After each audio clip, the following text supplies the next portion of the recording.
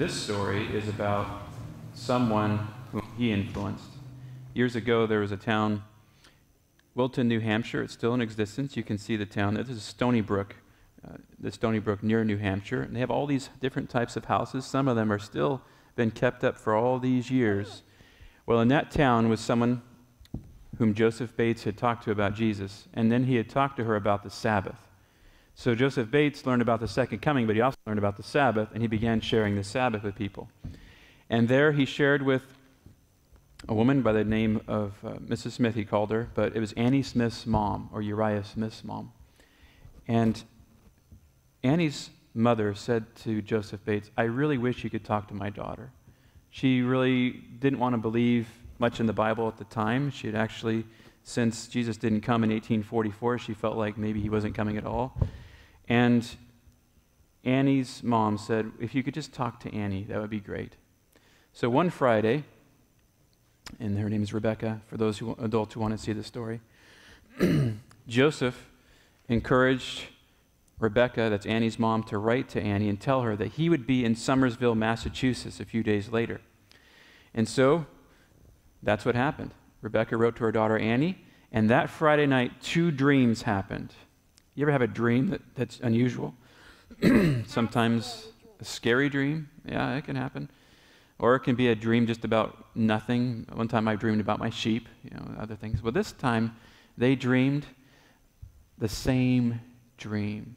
So the preacher and Annie's not an older, she's probably late teens. They dreamed the same dream, but from 2 different viewpoints. So you can imagine the preacher up on the platform dreaming about someone coming into the back of the congregation. During the second song, she's come in late, and as she's coming in, the thought comes to him, "Change your sermon." Okay? So that's Joseph Bates, the older preacher, having a dream, and he dreams of a young woman coming in and sitting down in the back, and the thought comes to him to change his sermon and to preach about Jesus' work in the most holy place after 1844. So that's the dream that he had. Well, meanwhile, Annie had a dream too. She dreamed that somehow, though she went to church on time, she got there late. And she slipped into the back row during the second song, and the preacher began talking about the very subject that she was interested in, the second coming of Jesus. And so that's exactly what happened. That day, and I'll read it to you, they both awoke, and they both forgot all about their dreams. Annie made ready to go to the meeting in plenty of time, but somehow she got lost along the way to that house. And as she got lost, she eventually found her way, and she made her way in, and they were singing, guess what, the second song as she came in the door. And there was nowhere else to sit, so she sat in the back. And about that time, Mr. Bates began preaching about the 2,300 days. It says here that he sent up a special prayer because he had forgotten the dream until he saw her come in. He sent up a prayer that God would guide him and began preaching on that very subject and brought it forward to the idea of not only was Jesus doing a special work, but he also wanted us to keep the Sabbath. Well, after the meeting, it says, he stepped up to Annie and said, "I believe this is Sister Smith's daughter, is it not?" He knew her, even though he never met her. And she was surprised. He says, "I never saw you before, but your face looks familiar because I dreamed of seeing you last night." And that's pretty amazing, isn't it? He had dreamed of seeing her before he ever met her, and now he knew that's exactly the person. And she said, "I dreamed of seeing you. I dreamed of being at this meeting, and everything happened just as I dreamed it." And she added with a little hesitation, "I dreamed it was the truth, and now I know it is the truth." That's interesting, isn't it? Now, the house looked something like this, is what some people believe. It was a big meeting. It made it into a meeting house. Imagine her slipping into that house, but long before she ever did, Michael, did God know she was going to do that? Did God know that Joseph Bates would be the preacher up there preaching? And God also knew he had to change the sermon to reach that girl and then to help her continue believing in Jesus. And God did all of that. So I think that teaches us that, come here, Michael. Come here. Right here. I'm going to help you. That God cares for us, doesn't he? If he'll do that, send the same dream with 2 different viewpoints to 2 different people and then give them the experience that they needed to keep trusting in Jesus, he can do something like that for us. It may not be a dream. It could be a story. It could be something that reminds you of God's love. It could just be something that happens in life that you look back and say, wow, that brought me closer to God. But remember that God cares for you. And if he'll arrange two dreams, the same dream on the same Friday night, to bring two people together, then he'll arrange things in your life to help you know about him too. Father in heaven, thank you so much for each young person here. Thank you for your love for them. I pray that you will bless them, keep them, make your face shine upon them, give them peace, and guide them each step of the journey to be your children until they see you face to face in the new earth. I want each one of them to be there, I pray. In Jesus' name, amen. All right, you guys can go back to your seats now. Thank you for coming out.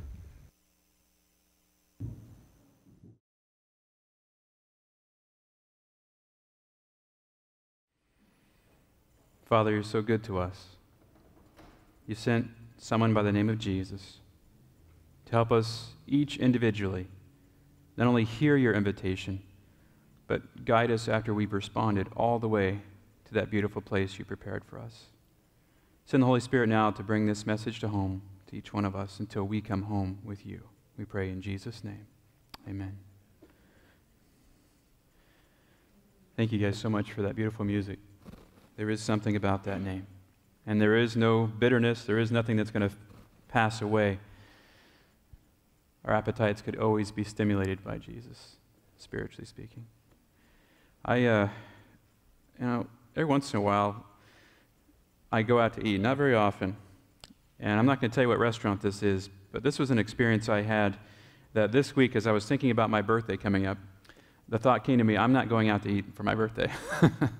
And let me tell you about this experience. This is actually my wife's birthday back in August. We went to this restaurant with the breadsticks, the salad, and the unlimited soup. I won't tell you which restaurant it is, but it's not the Garden of Eden. At least not this particular experience. I love going here. But as I went this one time, I described to others how it's happened, but I want to try to do the best I can to describe it to you, not for the sense of downing any particular restaurant, but a sense of, I want you to see how very rarely do I lose my appetite, but it happened here. And as I was calling ahead, you know how you can do that. You can call ahead and get a seat for, we had 8 people coming, and they asked how many kids and all of that. So I thought, this is a good start, right? And you get there, and nothing's ready, so the table's not ready, even though you called ahead. And that happens sometimes.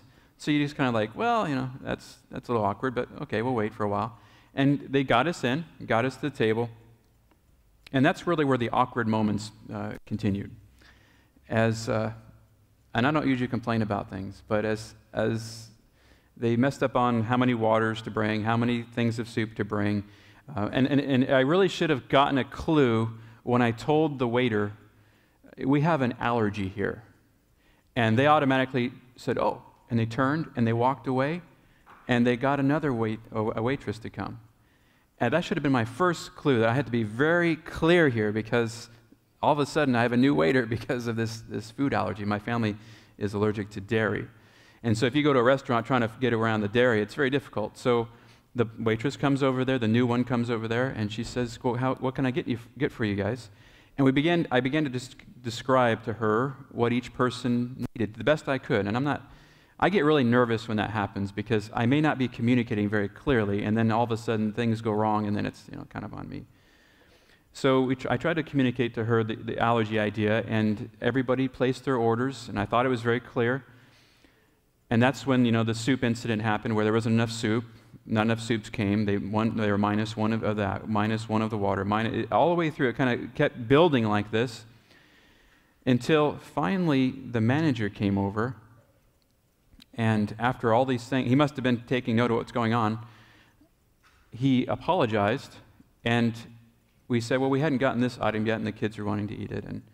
And so he said, I'll be right back. So he brings back the thing with the broccoli and the French fries, and the French fries has Parmesan cheese all over it. So I'm just saying, it kept building, where now the manager himself is bringing the wrong food, and he is really feeling bad about it. And finally, it all gets worked out, and he looks at me, and he says, can I get you some more soup? Because I'm looking at this soup, thinking to myself, what else? And there was a whole lot longer list than I'm giving you now, but that went wrong. I can't remember them all. I don't usually keep track of wrongs. But I do remember losing my appetite, thinking, no, I don't want any more soup. I don't want any more. I want to get the check, and I want to get out of here, and I'm done, and this has been a stressful thing for me because I was trying to make it special for my wife. And what also happened was we were trying to sing Happy Birthday at a certain point, and the waitress came and interrupted to bring us stuff. So it was just really one thing after another. And so it kind of built me up to the point where I thought, I'm done. I've had enough patience. And I said, no thanks, I'm finished. And he noticed that, goes and basically writes the check off and tries to make things right. And I said, no, I really want to talk to the waitress to see if maybe I miscommunicated somewhere. I don't really want to have this happen again. And I was going to pay them for the meal. I was insisting on paying them for the meal. And he's like, no. He kept, and I said, yeah, I know, I'm a supervisor. I have employees. I know things need to go right. I've been in food service before. And just because things didn't go right doesn't mean I shouldn't pay you for the food we ate. And he kept insisting, and finally I let him do it. And I said, but I have one request, even though I'm not going to pay for it. Can you please send the waitress back so I can understand where she is coming from? And he sent her back, and basically it was as clear as day. But what had happened was a huge miscommunication between there and the kitchen, and it was just the perfect storm that brought that whole thing about. And maybe you've never been to a place like that, but I typically have a lot of patience for the food service people because I've been in food service, and you don't want to, they could be understaffed, they could all of this stuff, but still the thing remained. This whole idea of now all of a sudden, as good as the food was, as good as I've enjoyed that place before, I don't have a desire to go there right away. I hope one of those gift cards is yeah. I'll give it another chance. But I tell that story not to diss anything, not to even, just the awkwardness of the whole experience. And yet, as I think of that story, and you can think of other stories in your life where all of a sudden you weren't hungry anymore, or maybe you were doing something and you totally forgot about a meal, or think about a time when basically the things that you were seeking after, the things that you put some kind of value in, all of a sudden became to you like a worthless experience. Now, I can think of all of this happening with this one picture on the screen.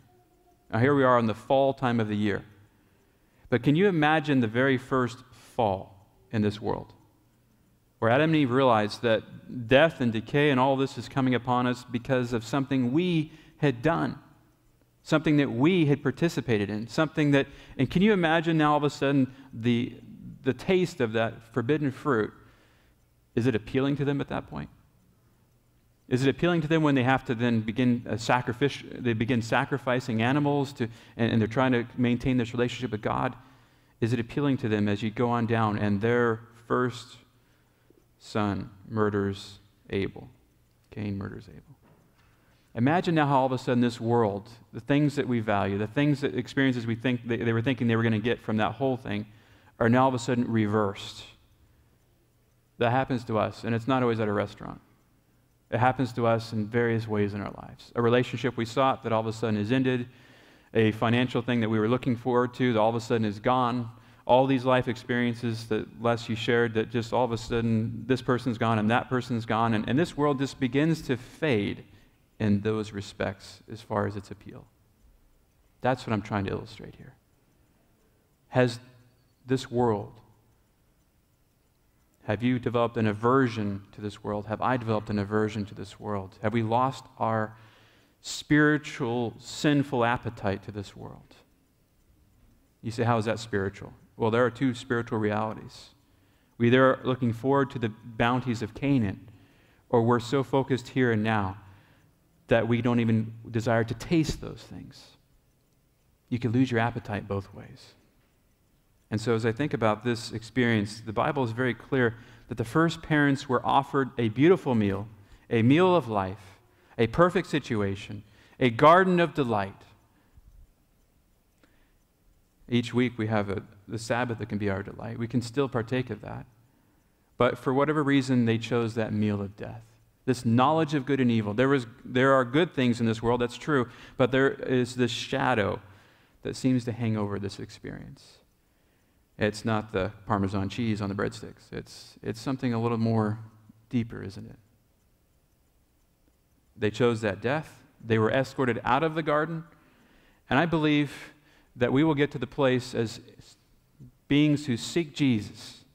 We will get to the place where the desires of life and all that this world offers will lose its tastiness.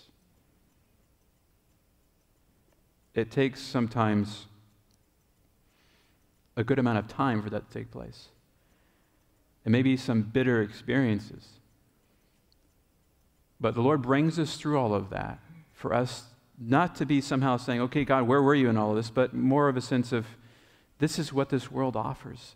Are you okay with continuing down this path forever? And then the world begins to lose its tastiness. All the way down through the Bible, you find this link to special meals and the relationship with God, like the Passover, for instance. It wasn't just about the lamb and everything. It was about this idea of leaving behind something, the bondage, leaving behind this not necessarily irreligious, but basically a religion opposed to God, leaving behind all of these things to go free and worship God. And yes, it's about the Lamb who died for them. But think about these special rites and things that are embedded in the Israelite culture.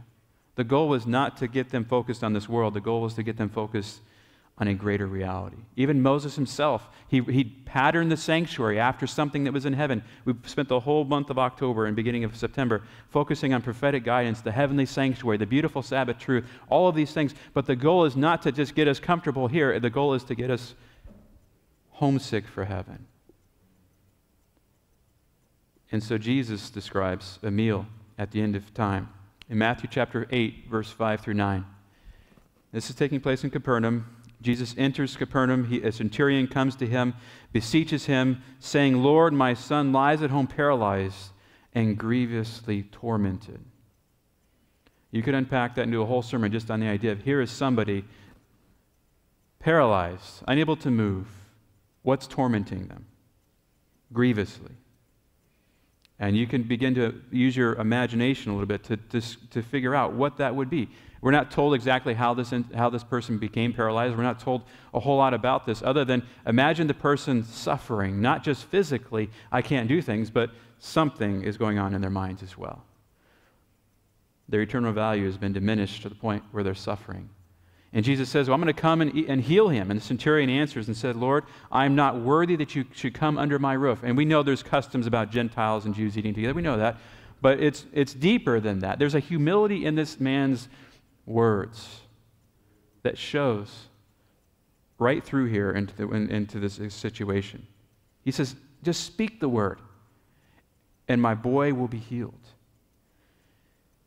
My boy will be healed. My son, my boy, suffering. Do you have anybody you know, or even yourself, maybe at times you feel like you're that child? Maybe somebody you know, you think of, Lord, if you could just touch them. Get into the Father's motive here. My son is being tormented. He's paralyzed. I just wish that somehow you could touch him, Jesus. Jesus is willing to come, but he also then speaks a greater word of faith. Just say the word, and my boy will be healed. For I'm a man under authority, having soldiers under me, and I say to this one, go, and he goes, to another, come, and he comes, to my servant, do this, and he does it. Basically, Lord Jesus, I am trusting that your word can stretch across space and time and touch my boy and heal him there. There's actually an underwritten sense of not willing to. You can imagine Jesus going into this Gentile's home and all the speculation and all the rumors that would spread. So you have a sense that this man wants Jesus to heal him, but he's also willing to just have him speak the word. He doesn't want Jesus in any way to be tainted through this whole thing. And so what happens? Well, he hears it, he marvels, says to those who are following, truly I say to you, I have not found such great faith, no, not in Israel. Oh, come on. I mean, he's got all kinds of experiences with Israel, hasn't he? And you think of the experiences throughout the Gospels. He'll be talking to Nicodemus, Joseph of Arimathea. You've got all kinds of individuals in Israel, but not such great faith. great faith. Not in Israel. And I say to you that many shall come from the east and the west, and shall sit down with Abraham and Isaac and Jacob in the kingdom of heaven. But the sons of the kingdom shall be cast out into outer darkness. There shall be weeping and gnashing of teeth. And Jesus said to the centurion, Go, and as you have believed, so let it be to you. And his boy was healed in that hour. Seems like a brief interlude in the Gospel of Matthew, but a profound reality. At the end-time meal, the Messiah's banquet, if you will, Jesus is making it clear. People from every nation, kindred, tongue, and group will be there. That's the three angels' message, isn't it? Revelation 14. It's not just to any particular group. In fact, right after the three angels' message is given, there's a beautiful harvest. There are two harvests we'll look at in a moment here. But notice there are two groups here as well. Would he say to us, I have not found such great faith in all Israel as your faith, as my faith? Because, I'm not a physical Jew. Here we are this many years later. I've never seen Jesus. I never heard these words coming out of his mouth right there in person.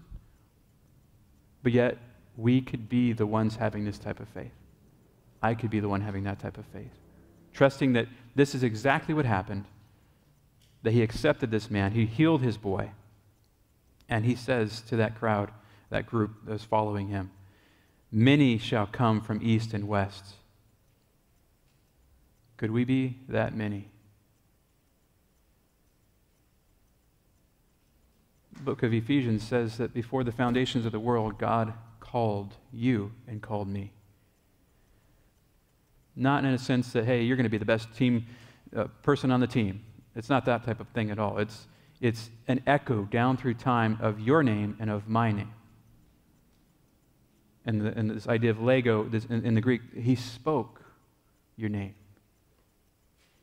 He knew this guy before this incident ever happened. And in conscious divinity, he heals this man, and then he tells his followers, which, Lord willing, we are his followers here today, that many will come from the east and the west. Are you one of those many? Are you responding to the voice of Jesus? Because the other option is to be the sons of the kingdom. I don't know about you, but that doesn't sound too appealing in this text. I want to be part of the meal that's gathering around Jesus when this whole thing is all said and done. And I don't want anything to get in the way of that.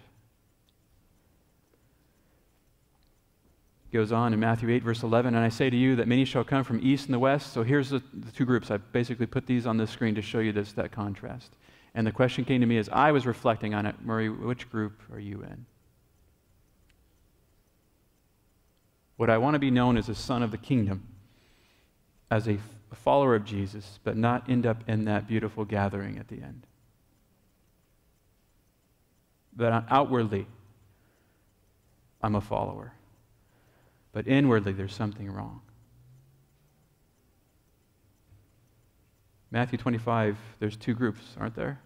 Several topics he's taught there in Matthew 25, that's something similar to this, where you have those who do all kinds of things, and they say the right things, they do the right things, but he says, I never knew you. Depart from me. And basically attaches to them and calls them workers of iniquity, workers of sin. How could you do all these things in his name, and God responds, and then basically be attached to sin? And so these two groups are all throughout the words of Jesus. And I believe Jesus wants us to be in the first group. He wants us to know him. He wants us to know when deep down inside there's something that's hanging on to this world that we really need him to deal with. Otherwise, we could go through the motions and say the right words and come on the right day and do the right things when we leave this place, and deep down inside be darkness. Because that's where they end up, is in this outer darkness. And they're crying, and they're gnashing their teeth. Those are expressions of not only just sorrow, but also of anger. There's something deep down inside that they have not allowed the Savior to heal. I believe Jesus can help us be that first group and then empower us to do something while we wait. Can you imagine being there in Acts chapter 1 when Jesus is getting ready to go up to heaven and he tells you these beautiful things, he shows you his infallible proofs, and he goes up to heaven and the angels say, this same Jesus will come back. Why are you looking up to heaven? This same Jesus will come back. What were they saying to them? Basically, you have a work to do. You're to tell others about this Jesus.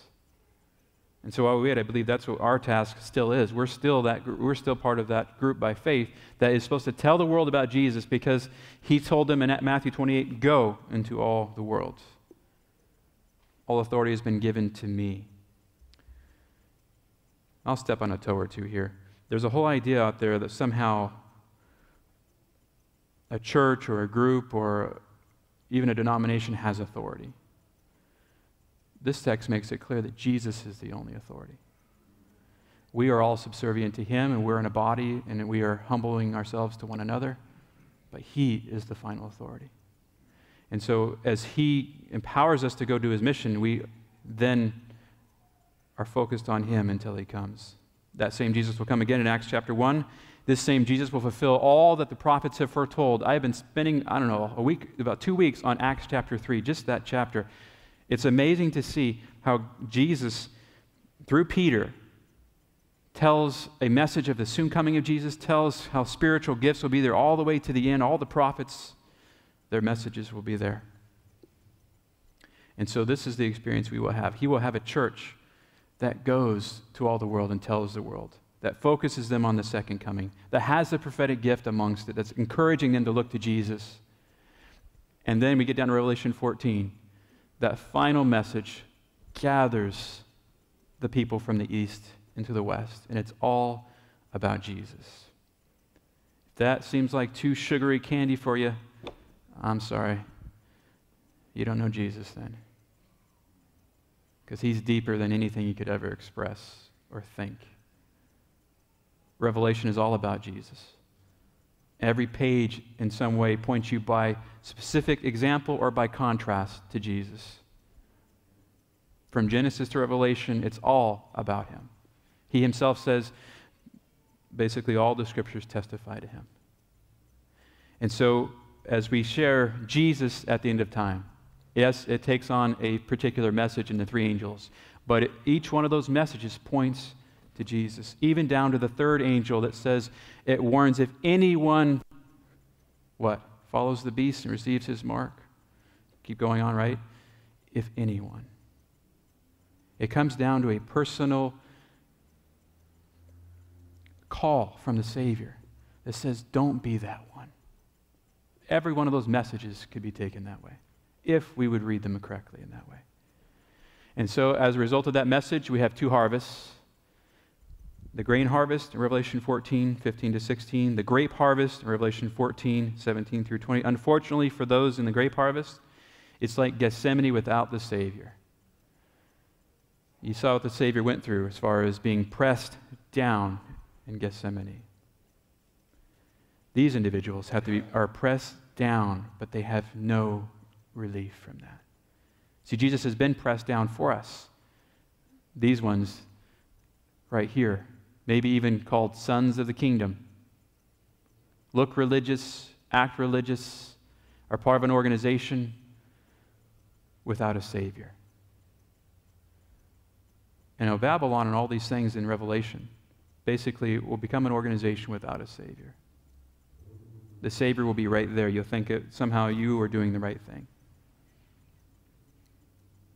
The grain harvest are the ones who in Matthew 25, Jesus gathers from the chaff, and these are the ones that are the chaff, in other words, the chaff and the grape harvest. And so these two harvests, as a result of the three angels' messages, leads us up to the controversy between good and evil ending. It ends for both of these groups.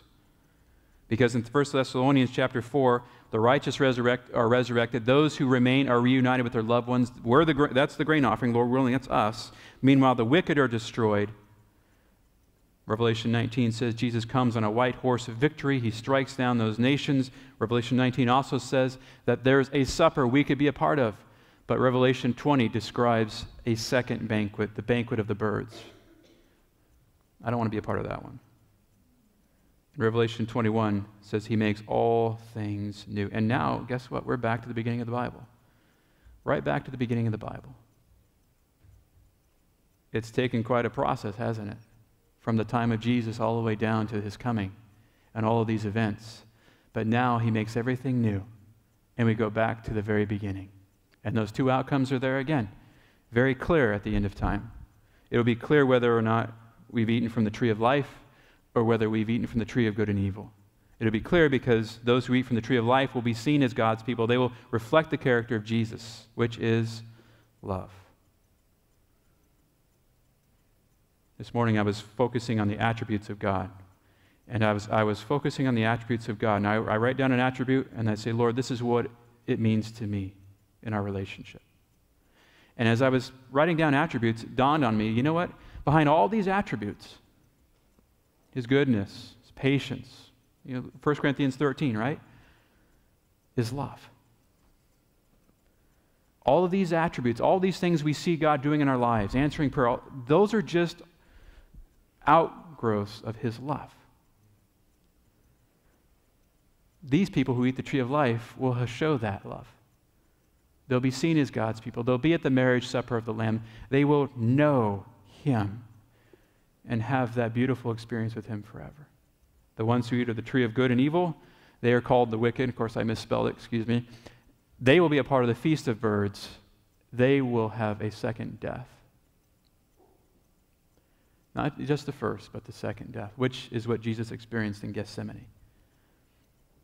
He began to have the sins weighed upon him, and eventually he gets and dies not just the first death, but he dies a separation death from the Father. And for both of these groups, the controversy is ended. In God's mercy, he ends the whole controversy for both these groups eventually. This group, it ends really just the beginning, with life continuing on. This group, it ends with the second death. Sin and sinners are no more. Misery has ended. But I believe I want to be a part of that life group. What about you? Where the journey will have just begun when Jesus comes. And I can imagine, yes, it uses a white throne, this white horse language. Is he really going to come on a horse? It's a symbol of victory, we know that. But imagine him coming in his kingly authority, in his victory. And his victory is for you and for me. That's why Revelation, the 7 churches, he who overcomes. It mentions overcoming, overcoming, overcoming. And he wants you there to be ready for him to come. And then he comes in all of his glory, that beautiful rainbow surrounding his throne. I put this one up there because of this little girl. Imagine someone who had died, maybe even in their youth. All of a sudden they're resurrected. And can you imagine the joy that they're going to have? Some of these pictures of us going up are mostly adults, and they're kind of happy, but a little girl, just, wow, Jesus, That's the kind of joy we're going to have. And we get there, and eventually we have that 1,000 years of peace, and eventually we come back. We witness the second death after the city ascends. Descends. We ascend, the city descends. Eventually the world is cleansed with fire.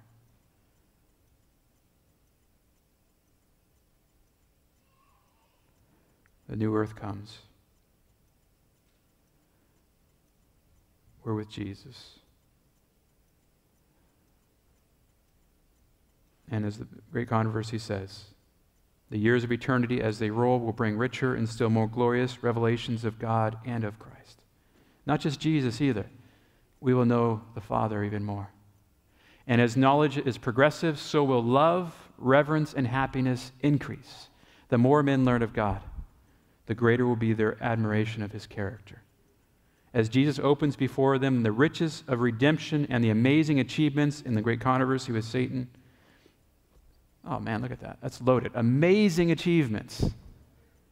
Everything from those 2 dreams we talked about during the children's story, in your life, all those answers to prayer, and everything that brought you to the very foot of Jesus in the earth made new. Those are amazing achievements, aren't they? Those amazing achievements in the great controversy with Satan. Yes, we have creation, we have the cross, we have all of that, but in each one of our lives, he has done something amazing to bring us there. The hearts of the ransom will thrill with more fervent devotion. Our devotion just grows. And with more rapturous joy, they sweep the harps of gold, and 10,000 times 10,000 and thousands of voices unite to swell the mighty chorus of praise. Revelation makes it clear that it's almost like the whole universe erupts in praise. And yet we could be a part of that. That's amazing. And so, yes, I lose my appetite every once in a while. But as I think of these things in the Bible,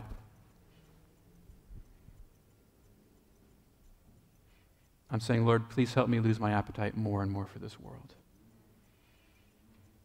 Help me be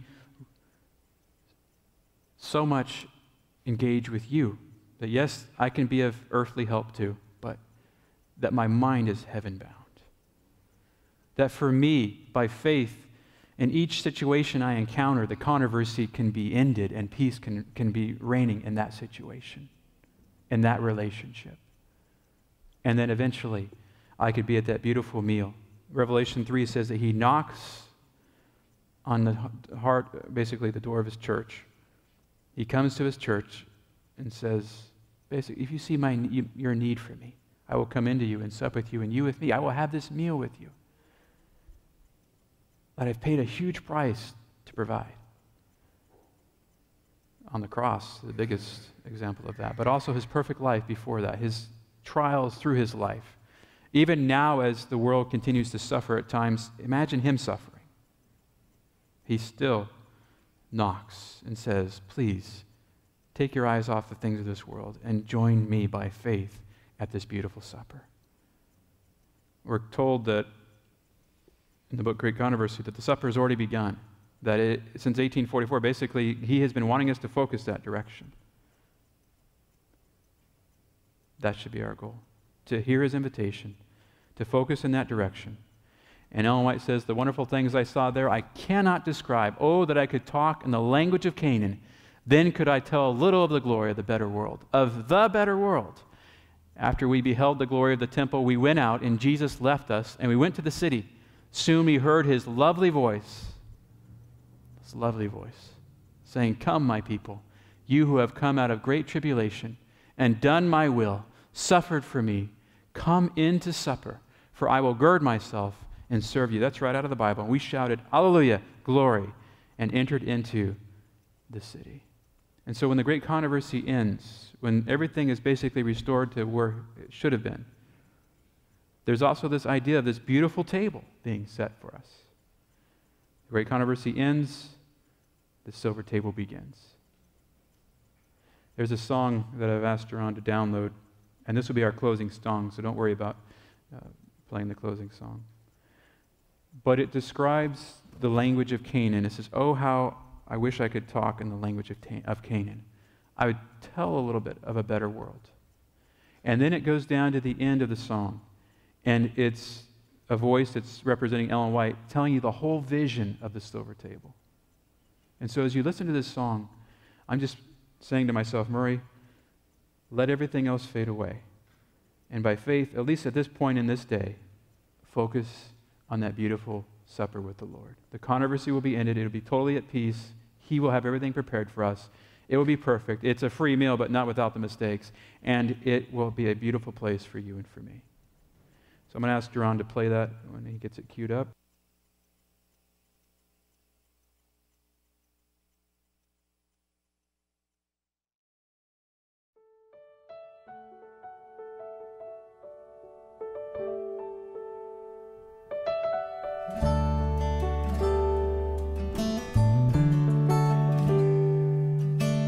Oh, that I could talk in the language of Canaan.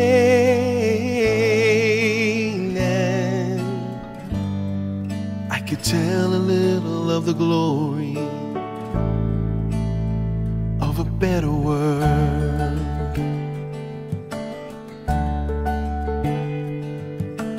Oh, that I could talk in the language of Canaan. I could tell a little of the glory of a better world.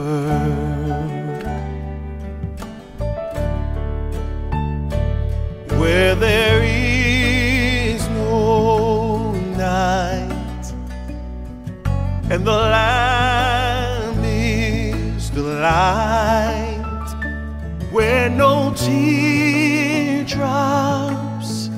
fall. Oh, heaven, it's not like here at all. No, no, no, no. Oh, that I could talk in the language of Canaan.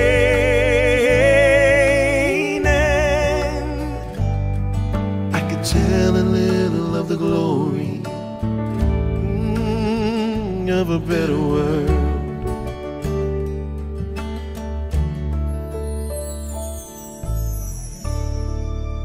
The wonderful things the Lord showed me of heaven, I cannot describe.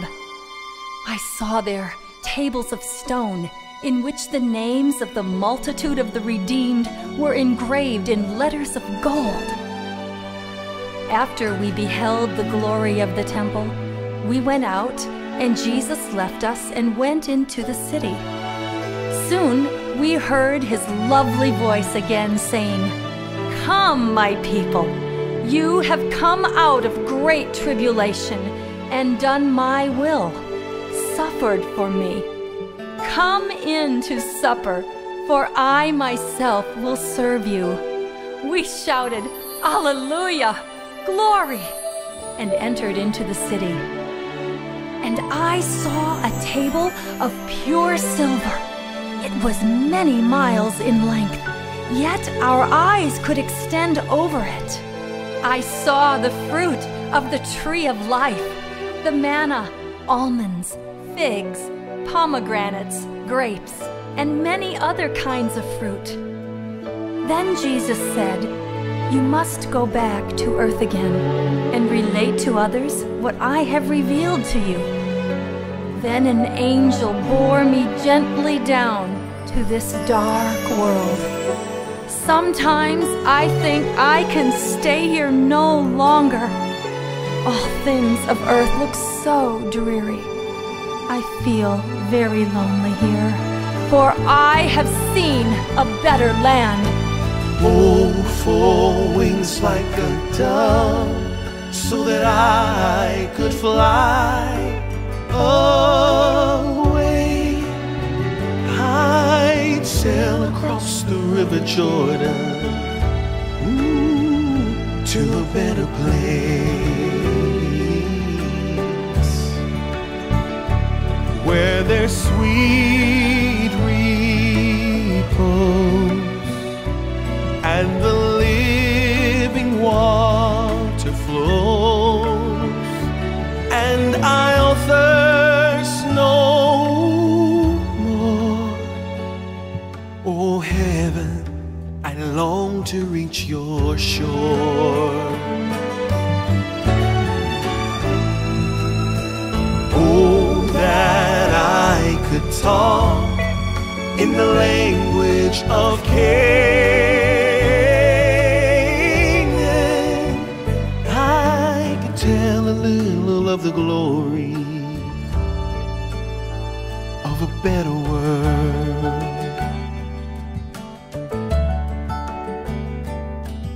I could tell a little of the glory of a better world. Of a better world. Of a better world.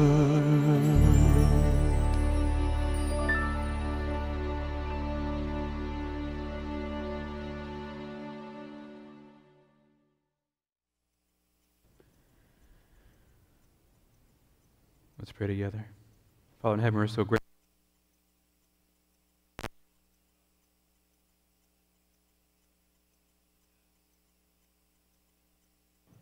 The great controversy will be ended soon. It says one pulse of harmony and gladness will beat through the vast creation. Everything will declare God is love. And so, Lord, we look forward to the day when the controversy will be ended.